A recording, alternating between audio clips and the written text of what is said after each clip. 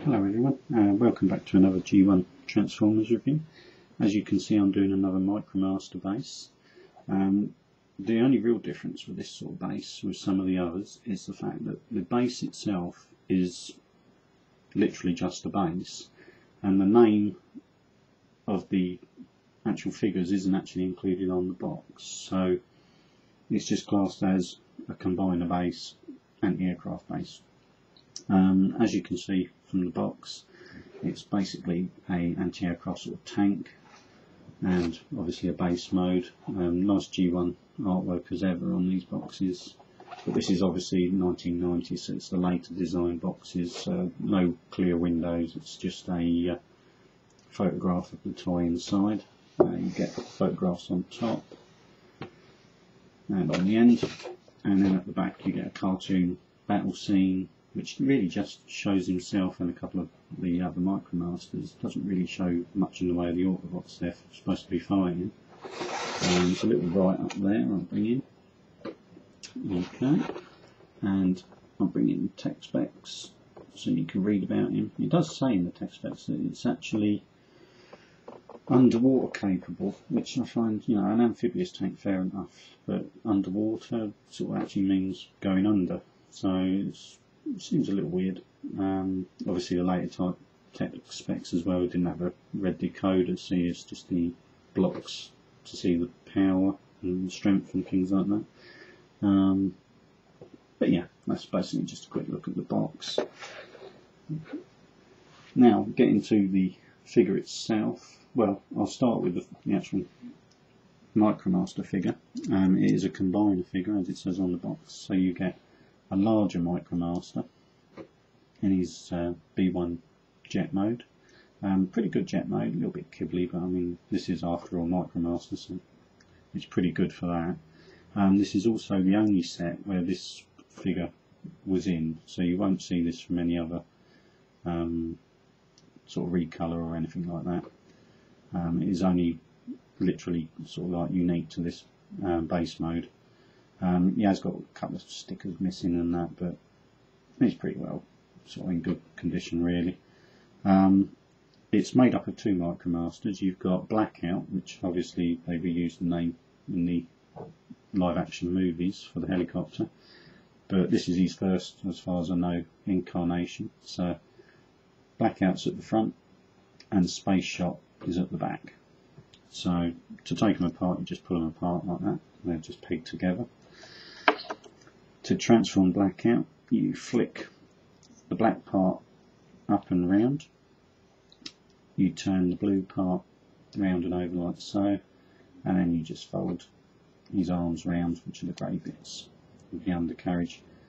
Not the greatest of robot modes, obviously, because it does look like he's got one solid lump of a foot, almost a bit like he's wearing a long dress, but a little bit weird. But due to the transformation, you know, it might have been better if they'd have hinged that so you could turn that round. He would have at least looked like he had separate feet or something like that if this had been the front, but you're asking a lot from a 90s G1 toy. Good face detail on these micromasters. They picked it out well with colours. I do like them. You could have done with another sticker, unless he originally did have one over the screw, just to sort of hide that really, but not bad at all. I might even put a Decepticon logo over him. So to Space Shot, you do a similar transformation. You turn the blue part over like so, and then you bring these wings back up and round, and then I tend to fold them round to the back like so, and that literally is his transformation, because his arms are pretty much in the right position then. And again, they picked out his face in a nice little green colour. Pretty good, you know, again for this scale. And again, he could really do with a little Decepticon sticker over that screw on his chest, but other than that, quite a tidy little figure. Again, solid sort of legs. Shame they didn't use them as the feet, but again, you know, asking a great deal of a figure what's smaller, say, than a Cyberverse figure by quite a bit. But yeah, pretty nice little tidy sort of little micromaster figures. The actual main base I'll bring in now, as I already got it out of the box, is quite a nice tank mode. I do have a bit of a soft spot for this. I just like the look. The colours again are very sort of G1 Decepticon with the purple guns, and it's a nice contrast with the green and the sort of like mustard colour, sort of yellow of the tank. As you can see, it comes with a few accessories. You've got 2 detachable cannons, but they usually stay on the actual turret. You've got a radar dish, again you can remove it, but there's not a lot of point to that. You've got a removable, they class it as a bazooka, but it is more like a machine gun really, if it was on the turret of a tank. And you get a triple sort of rocket launcher on the back there, and a little scout vehicle in the front. Now the only loose part, I usually have it inside, but just for the review I've already got it now, is a green ramp, and as far as I know this is the only base which had a green ramp as well, so that's quite hard to pick up if you're trying to get one loose. Again, it's got a peg thing there, so I don't know if there's somewhere it's supposed to store. I've not necessarily been able to find that, but there you go anyway. To transform the base itself, you take the turret off, which makes things a lot simpler to start with. I'll just put that out of the way.